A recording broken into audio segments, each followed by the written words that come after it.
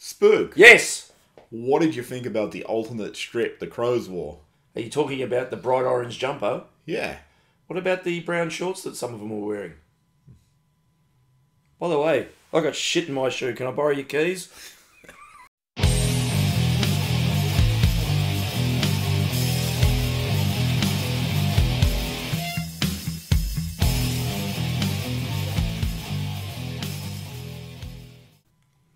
Welcome to the Collingwood Rant. I'm Sly. And it's all rosy because we're 12 and 2, Spook. Spook, Yes! what a win. Down for 3.5 quarters. Horrible umpiring against us. And against all odds, we turned the tide. And shit, sorry, that's the wrong game. Commented on the wrong game. Sorry, what an idiot I am. What did you think of this game? Dominated the first half. Got obliterated in the third quarter. And typical Collingwood fight back in the last. No, the first half was good, and I'm sitting at the ground. I was getting into casual mode. I was pretty relaxed. I had the Ugg boots on, and I was drinking pina coladas and lounging back in a chair, thinking this will be an easy win. And then bang, the world got turned upside in that third quarter. That would be our worst quarter for the year, wouldn't it, score-wise? I think, even when we got obliterated by Brisbane, I think they only kicked 5. I think Brisbane kicked a batch over 2 quarters. Yeah, that's what I mean. And but yeah, this we got systematically destroyed. It was actually like watching an avalanche in slow motion. It was incredible.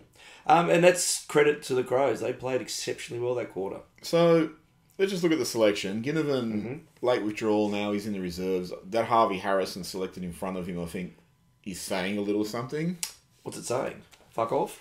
No, but it's either, scuttlebutt is that Ginnivan was a late withdrawal last week due to disciplinary reasons. I didn't hear that. What did he do? Yeah, I've just told you. And what, did he not listen in class? I don't know. But now you get Harvey Harrison, who's only been playing in bits and pieces. Got a bit more pace, probably a bit more pressure than Ginnivan. But, you're getting... Ginnivan would have seemed the incumbent until Hill came along, but now he's actually fallen one further down. Yeah, I mean, he hasn't had a great year. I mean, it's been, I think, obviously it was interrupted at the start, and I just don't think... It's almost like the headspace just isn't there this year. Jeez, I wonder why that could be after last year, AFL. Couldn't possibly be any sort of external influence on that. No, how did he go in the VFL? I didn't look at the VFL. He kicked a goal.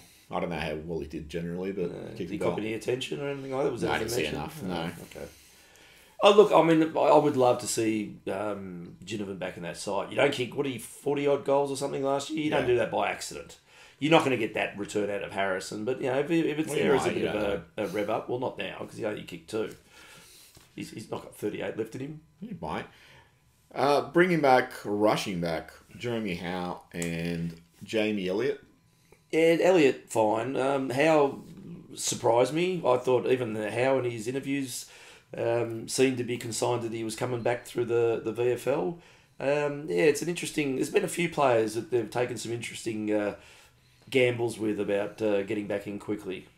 Yeah, I actually... However, though, just before we continue, I thought Howe actually did really well. Yeah. I'm actually, what the fuck do we know? I'm glad he's back, but I'm surprised he's back. But I actually think it's a tactical error what they've done in bringing back Darcy Cameron after missing the bulk of the season. Lipinski, who's missed the whole season up to the Melbourne game, and now Howe, who's missed effectively the whole season. He played half the Geelong game.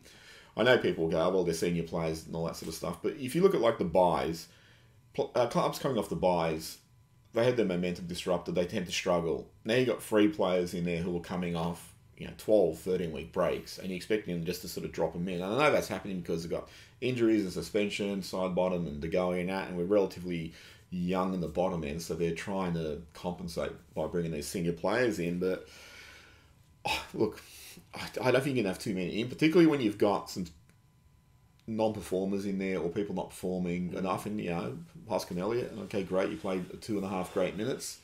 But you can't have too many non-contributors. And I think at the moment, this is contributing to why they lapse at times. Yeah. Is the makeup of that side. Look, Howe did really well. Lipinski, I wouldn't have played for another month. I mean, I would have played him in the VFL. So you just got to get touch back. You got to get some fitness back. Same with Cameron. Cameron, I think, has been really mediocre. He had a good last quarter, but... Yeah, no, he's struggled. I think the only rationale I can come up with is that they're playing that sort of long game with these guys about getting them in, getting them hardened match fitness at senior level.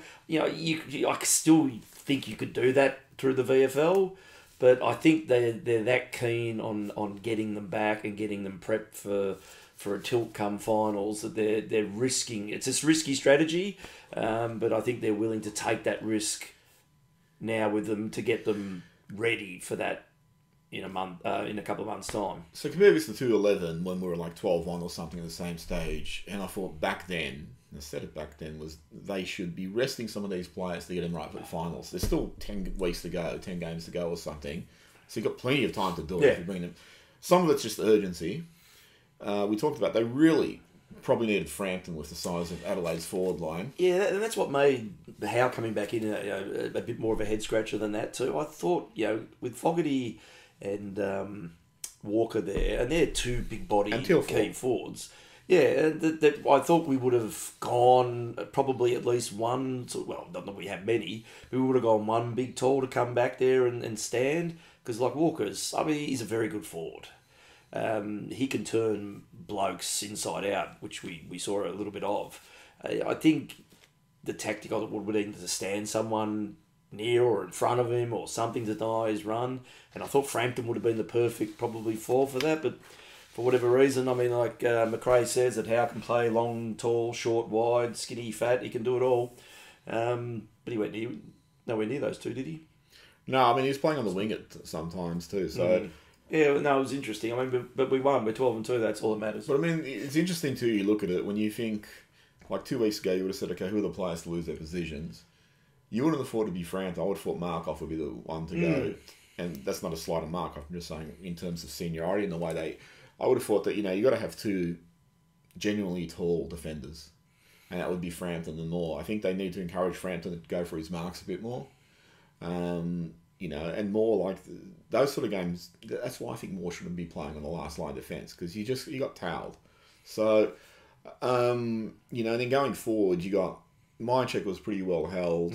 The other smaller forwards sort of, chipped in. But then you had Ash Johnson who really struggled again and was subbed for the second game in a row. Yeah, it's not a good sign.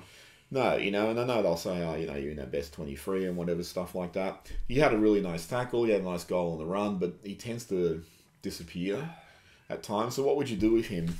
I think he's got to go back to the VFL and try and get some consistent touch. There's elements to his game where he's obviously very laconic, and that makes it probably look worse than it is. But there's just... I think there are times that he was at the bottom of the pack, he tries, but it doesn't come across. And there's a couple... as effective, but there was a couple of times where, he was in the right position and someone's just jumped across him and intercepted the mark. Yeah. And you think, well, if he ended up with 3 for that game, because there was 2, I reckon, that Elliott cut him off on one, and there was another one where he ended up on his ass, or he got flattened instead of. And you think, well, they were 2 very gettable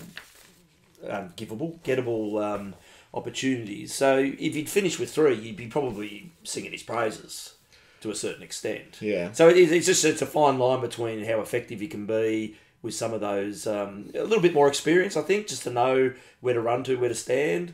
It'd take the edge off some of that laconicness as well. But as you were saying before, he only played, 19 games or something? Yeah, he hasn't played a lot. You can't be hypercritical of him, but at the moment, I don't think he's doing enough to hold his spot. But, unless McStay suddenly grows another finger, he's probably I'd give safe for a couple more. I'd give Kruger a run. Kruger's only got 9 games. You know what I actually consider doing with Johnson? I'd drop him to the VFL and play him at centre-half back for a month and just say, you need to learn to stay switched on and to actually follow a forward who's going to work hard and stuff like that. And you just need to... Because, again, it might just be his laconic, but it really seems at times he doesn't have the same intensity. And then other times, like that tackle, he had a really good chase-down tackle, and then he just comes into the game. Whereas you look at Myercheck, even when he's not in the game, he seems to be constantly trying to get into the game. So I wouldn't mind if they tried that with Johnson, just to sort of go, look, you need to find out what it's a bit like on the other side, and maybe that'll show you what you need to do more on this side. Yeah. I'd like to see Kruger. I thought once the go was out, they really should have said to Finley McRae or to Josh Carmichael, we're going to give you 3 weeks while he's out. let's see what you can do, because they're the guys I think they really need to be trialling to find out, one, if they're going to be kept on for next year, and two, coming to the finals, the goalie's absence has been pivotal. You know, you go back to the Melbourne game and people going, oh, well, they had Oliver out and we had the goalie out, so it cancels each other out. It's like, no, they killed us in the midfield, so Oliver wasn't going to add much more. Whereas our midfield can be problematic, so the goalie would have added a lot more to that. So I think they really need to find out what's the next generation. Carmichael and McRae it. If they're not, then they're going to be moved on. But they need to be given continuity too. They can't just sort of come in for like a 15-minute burst as a sub and then expect them to have a really good impact. So they need to be given some time in the. And I think it was spoiled that. Like we played McInnes for one as a sub. Again, if you're going to play McInnes, fine, but then I think you got to play him as a mid also.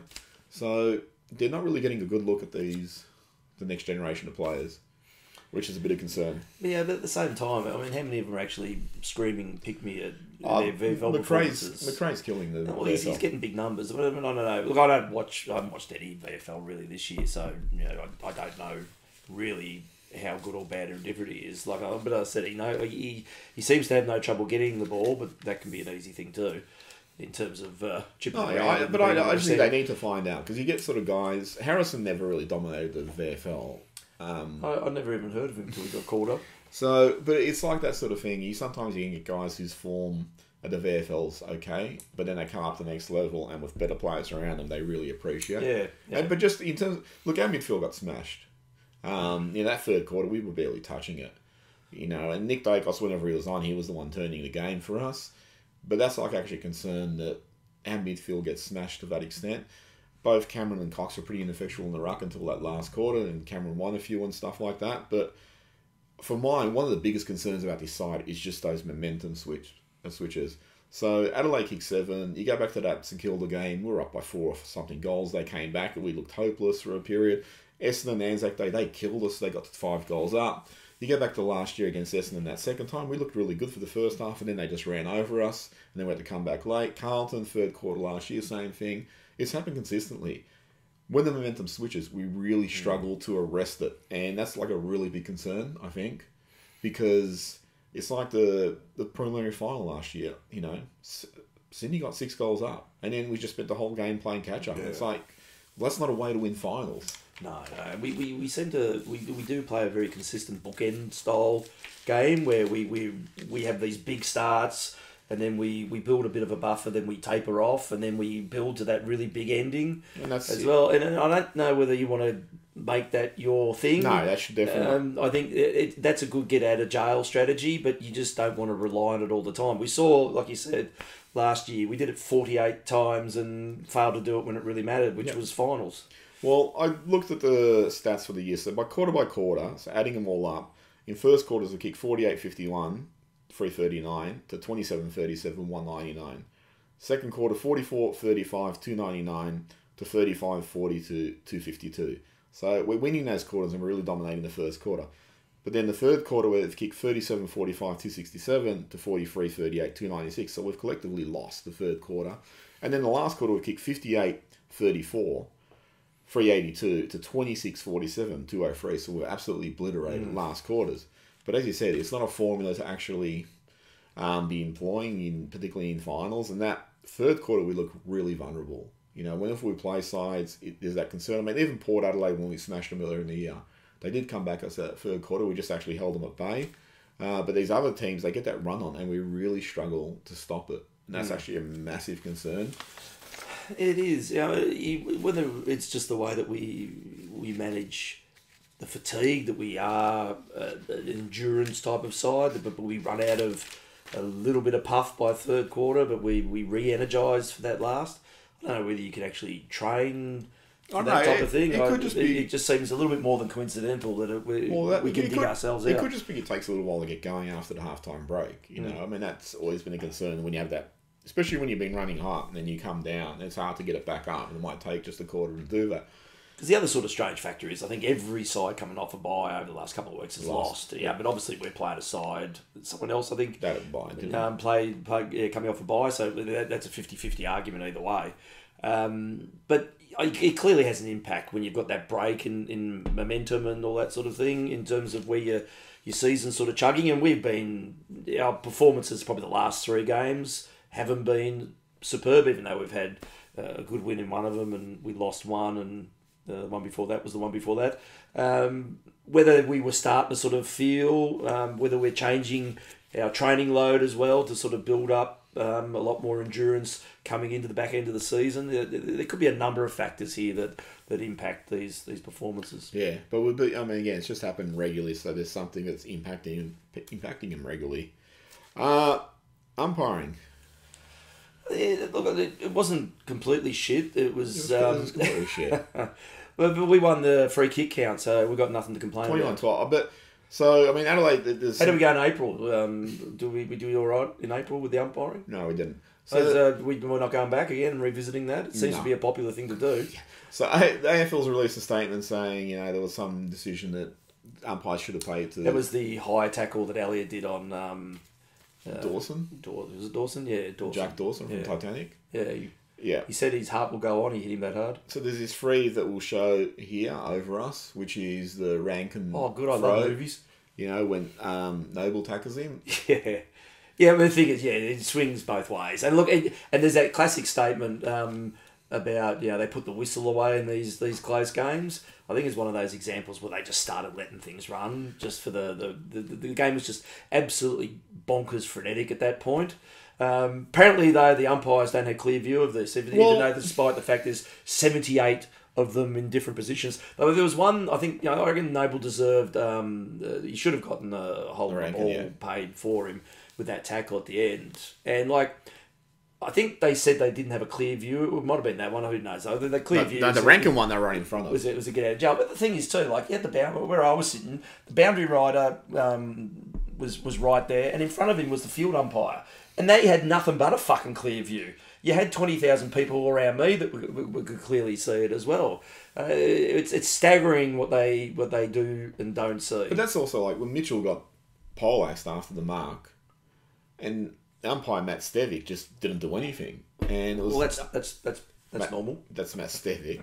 Yeah, geez, what a shock he was going to pay that, and it was another umpire Meredith who said that's a 50, and then they paid it. And Josh Gabelich on AFL.com.au apparently says it was a dubious 50, so you can clean up a player after he's taken the mark, and that's fine. But Josh Gabelich calls it dubious. I mean, Cox should have got one also when he took that mark, and then he was tackled. He was just standing there, wasn't doing anything.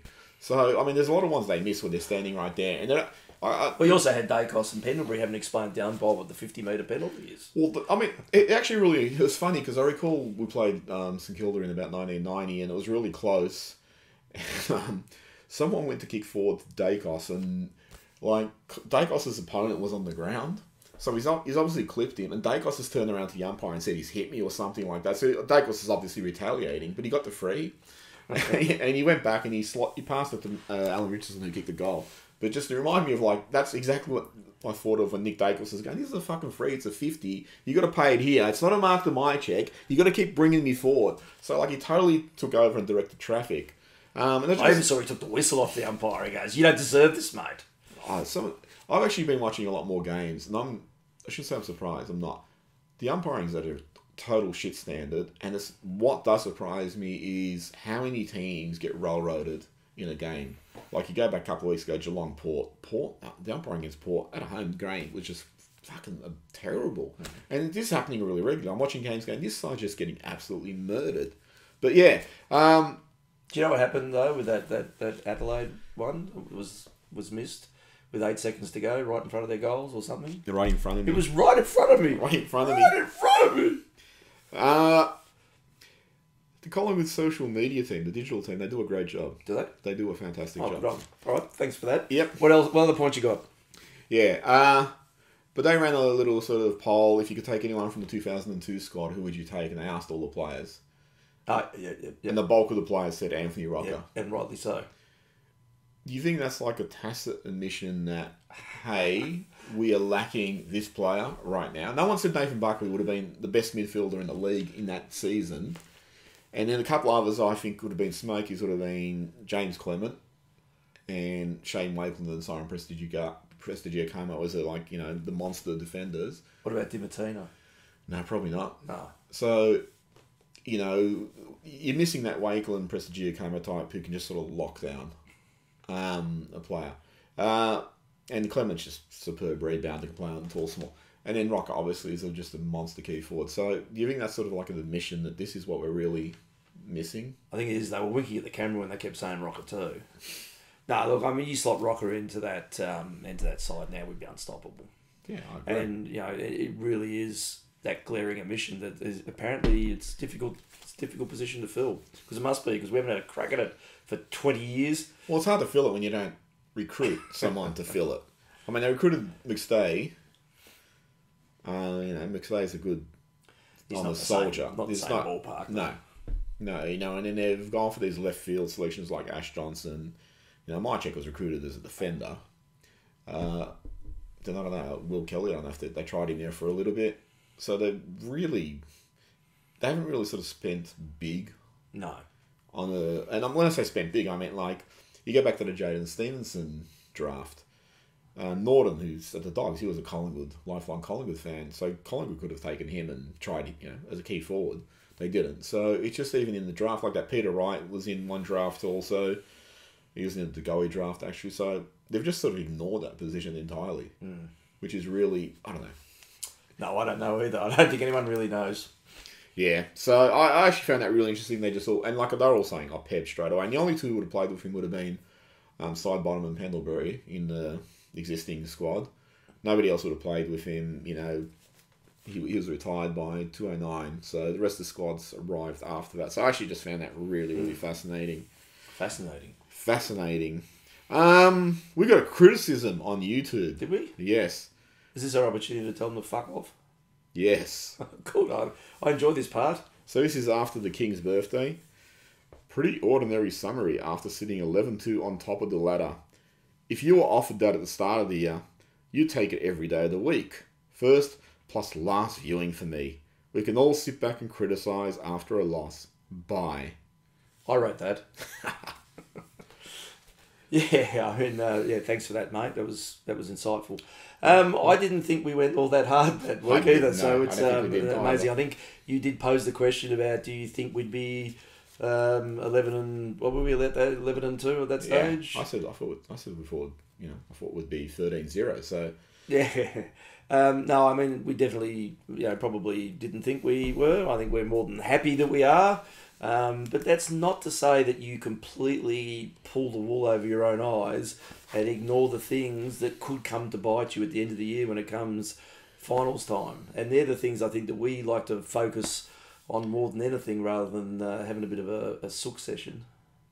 We leave that to the Adelaide supporters. What the fuck have we accomplished? Great, we're 11 and 2. Well, at that time, we're 11 and 2 or 12 and 2. What have we accomplished?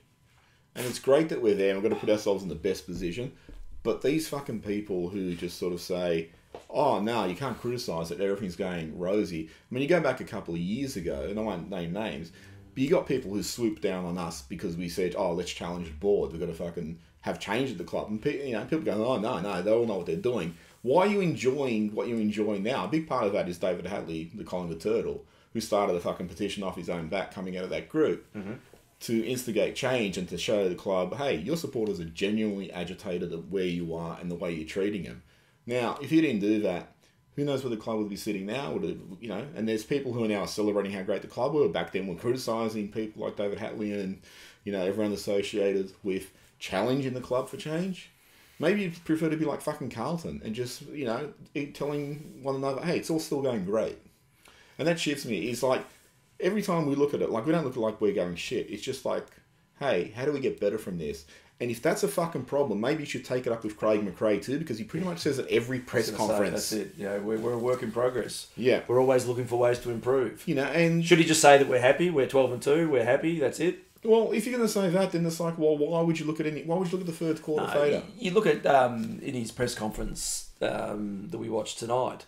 He talked about. I can't remember what he talked about. It was a good point though he made. It'll come to me in a second. No, he talked about like we did well, but you got to look at that third quarter. He goes, it's just little things we have to change. We have to get better. Yeah, there was one other point he made. It'll come to me later. It won't come to you at all. Fuck it. Let's just move on. I'm getting old and senile. But it just frustrates me because no matter how good you think you are, you can aspire to be fucking better. And if you're just happy with where you are, then fuck you. You're going to stagnate and people are going to pass you. Other clubs are going to fucking pass you. Yeah, it was around that pain point. Maybe if we clip it up later, we can clip it up later to emphasise it. That's not happening. Otherwise, I can't fucking remember. No. Maybe this guy's got a good point. He didn't call you senile. He just said, Well, that's not far away. Last viewing for me. Oh, please don't go. How will I sleep tonight? How will I live my life knowing you're not watching? Jeez. Gary Rowan hit on Jeremy Cameron. You hit on him? Yeah. Is he one of those? You want Gary Rowan rubbed out for cleaning up his teammate? No. But the thing that I see with that is, I didn't know we'll be talking about this. Yeah, I just threw it out there because you were pretty livid on it that night. Well, the thing is, and it's not. Do you want to hear what you said? What? You said pretty ordinary hit after sitting 11-2 on your teammate. I rate to Rowan and said it's the last time I'm watching him. He was best on ground too that game. Yeah, no, he was very good. It's good to see him play well against someone other than us for a change. The thing is with that hit is like it's reckless or it was careless. It laid someone out who got concussed and will miss this week. These are all the qualifiers that if he was wearing the opposition jumper, he'd be staring at 5 weeks out. Now, there's absolutely no way that you're ever going to rub out your own team or get rubbed out for rubbing out your own teammate unless you're caught in the showers and there's a camera. But the thing is, the action, the end result, should have qualified him for 4 to 5 week holiday. Yeah. But you don't get it. But the thing is, like, surely if everything is justified as being a careless and accidental act, then why is this one treated any differently? Yeah, there was one in the Fremantle-Essendon game where an Essendon player, again, clipped his own player. And I think it was actually Luke Darcy made just a good point, just saying, I think it's a really good illustration that, sometimes shit happens. And I think that's a good counter. Yeah, exactly right. He's going, you got grown men, 100 kilos, running full tilted ball. It's a collision sport. Sometimes it's just going to happen. And you can't always look at, like, is there malice in it or whatever. Sometimes accidents do genuinely fucking happen. So that's, yeah. And look, Grant Thomas had a fair old crack at it all night and next day and about 3 weeks later. And I think his points were pretty valid. He got torn apart, naturally, for coaching St Kilda. Well, yeah, you look at it from the perspective of, it's illogical what you're saying. However, though, there is a sense of logic to it. You can't deny the arguments that are being made. That all it takes in any of those circumstances is you flip the jump around, the punishment's pretty severe.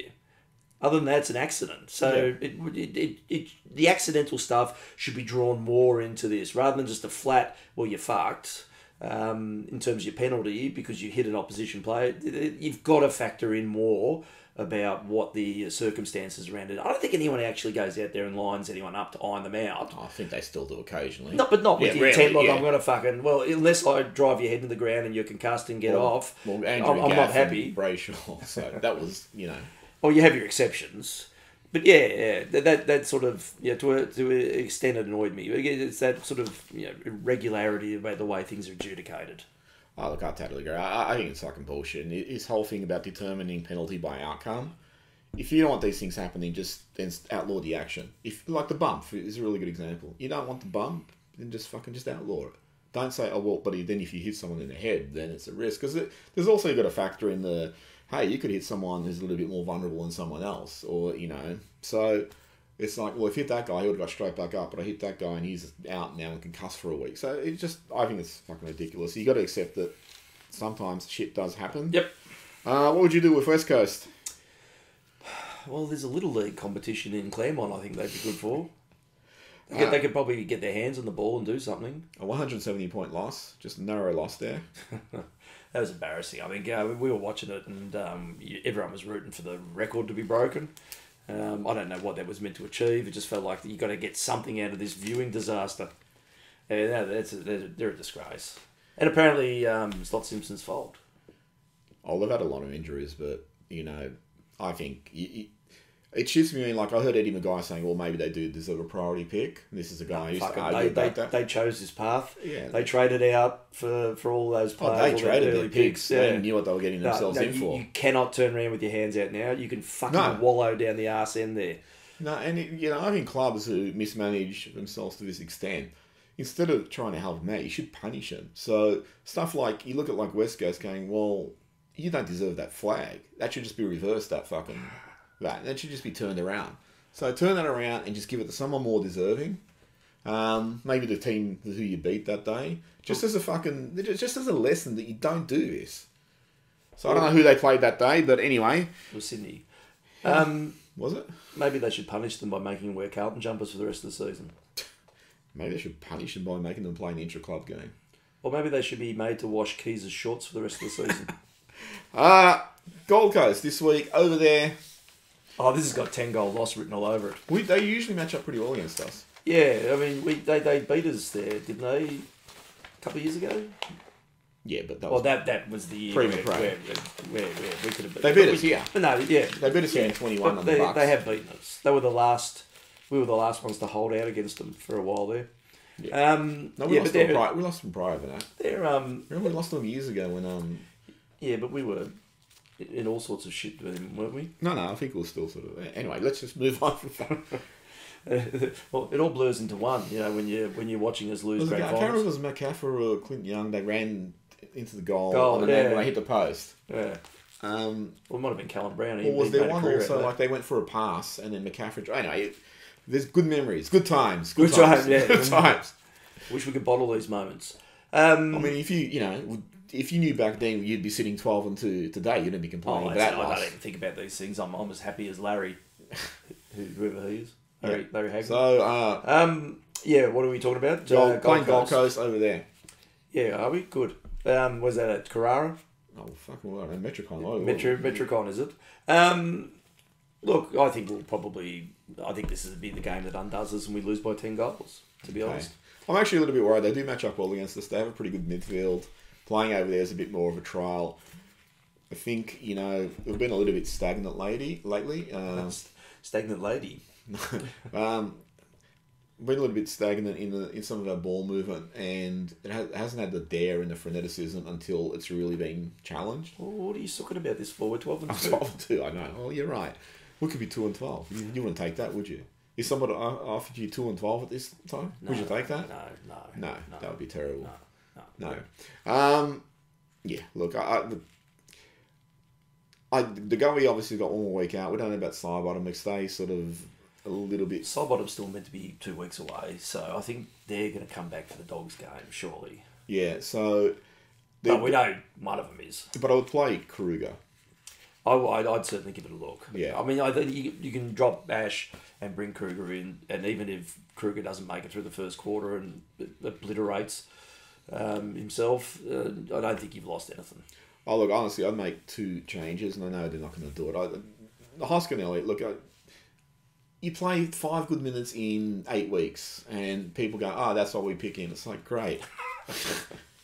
Hopefully that next 5 minutes will come in the grand final. What about all those hospital handballs he dishes out? And then just, there's players where you got to be looking and going, look, they're not contributing enough, then we need to look at better options. Yeah. And, I'm sorry. I mean, Hoskin Elliott's probably had a few good patches here and now. I'm sure he runs the defensive lines really well, but it surprises me that he's remained an incumbent in that side with his current form. Now, like if he went to the VFL and showed really good form, I have no problem with him coming back.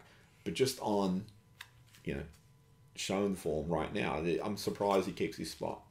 He's obviously fulfilling some role. I think we know what it is, but it's something that keeps him in there.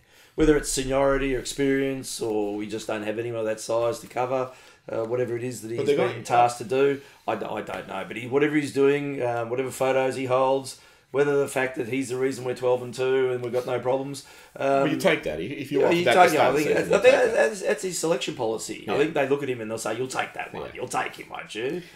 Yeah. So it's a mystery. I mean, one guy who could replace him there is Markov. He could play a very similar role because he played Noble, Quaynor, Howe. You haven't got the stats. They're on my phone. Get my phone. No. But someone tweeted today just on Markov about his disposal efficiency about it, and yet he's had his 81%, 90%, 95%, 100%, 150% at one point. You take that at the start of season. Yeah, I'd take that at the start of season. I'd take that. And he said that he thinks he's good for 13-2. He's thinking ahead, Markov. Yep. He doesn't rest on his laurels like some players. Oh, yeah. That's a shock. So, it's... I'm rapidly becoming a fan of Markov. He doesn't put a foot wrong. No. or 2 feet wrong, to be honest. Well, he's got the balance. It's like a cat with whiskers. I think that's it. Yeah. He knows the spaces he fits through because of that moustache. And you know what space he fit through? 12 and 2. But you take that. I'll take that. Take that. Any final thoughts? 12 and 2. Would you take that? I'll take that. I'd take it too. Yeah. Problem solved. No, look, I think, to be honest, we should win this. And not super comfortable. I think at this point of the year, and McRae made a comment, I can't remember what it was, but it was a good one. But it's about everyone's qualifying at the moment, and we're certainly not qualified. That could have even been my point. I might have been trying to remember. But the thing is, this stage of the season, I think the wins are just important. It doesn't really matter. No, it doesn't matter you get them, but you just got to keep winning till you're in that point where you're locked in. And look, our first goal should be 18 and 2. Yeah. Because you take that. I'll take that, definitely. But we need to be not only qualified for the A, but we need to lock in top 2. Top 4, yeah. No, not top 4, top 2, because we want to be hosting. Yeah, well, it depends who the other side will play. Well, I think one of them is going to be definitely Brisbane, and I don't want to go to the Gabba. Yeah. So I think, and that's got to be the first sort of the first part of your checklist for a flag tilt is you really want the best advantages you can give by playing at home this year. It's going to be paramount to win those. And at the moment, I think we're just ticking boxes in some respects just to eke out those wins. So you're surprised that like McRae, he's going to even though we're 12 and 2, we could still miss finals, we could lose every game. We wouldn't take that, though. We wouldn't take that. Isn't that being negative? Is that the last time you watch a... Well, that's the last time I'm listening to McRae. Oh, that's it. That's it. Well, I'm done with him. I'm moving on. I'm surprised that Mark Robinson was there. Go, but 12 and 2, you take that. I think he's going to write an article about that. Oh, it'll be a 3-pager. Oh. I heard he's starting a boy band called Take That. I was trying to work out how to work that in, but I thought, no, that's just too stupid, but thanks. Anyway, that's it from us. And we'll take that. Yep, later. I can't see us losing the flag now. I hit the thing. I'll take that. I'll take it too. I'll take it.